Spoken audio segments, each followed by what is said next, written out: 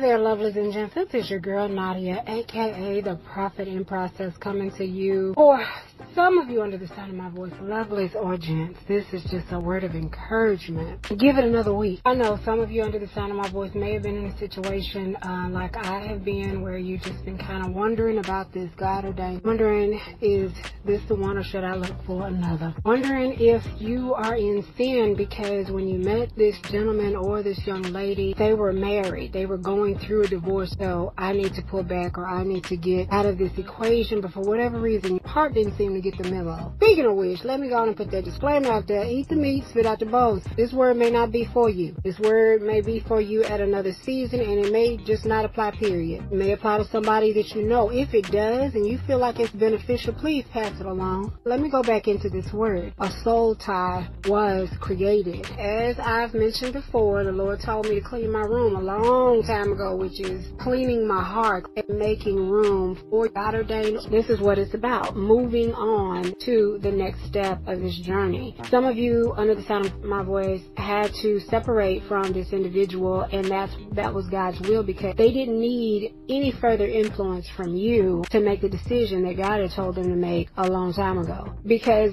you were meant to come into that person's life as a catalyst. And of course, God has given me several dreams about that I will share as He leads me to do. Some of those dreams that just detail a picture perfect lie about the facade that many people have painted of their lives, and they're miserable, dying on the inside because they're not with the person that God would prefer them to be with, because God does give us free will so we can marry whoever we wanna, and we sure been doing that. However, we finding out the hard way. You know you're really not happy. You know that you're really putting on this facade. Like I said, in my situation, dude was still married, and I knew that the Lord said that he was going to be married when we met, and I just misconstrued the Lord's instruction. I just had seen him in passing that, yes, maybe he was married and going through the divorce. However, we would never speak face to face. However, the time when the Lord put it on my heart to approach this gentleman, that was the time when I found out that, oh, y'all still together. That ain't gonna work out. The way that I reacted, because I sure didn't respond, I kind of went off,